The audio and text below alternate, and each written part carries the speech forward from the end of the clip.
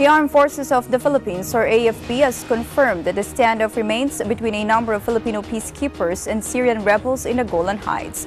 But the AFP said it remains firm on its decision not to surrender weapons with the Syrian rebels and assured the public that the troops engaged in the ongoing standoff are safe. AFP officials added the Filipino troops are well-armed, well-trained, and well-disciplined. The United Nations reported yesterday that the Syrian rebels had captured 43 Fijian peacekeepers in the Golan Heights and attempted to capture the Filipino peacekeepers who resisted, resulting in the standoff. AFP officials also said the Filipino peacekeepers were not negotiating with the Syrian armed elements and were in close coordination with the United Nations.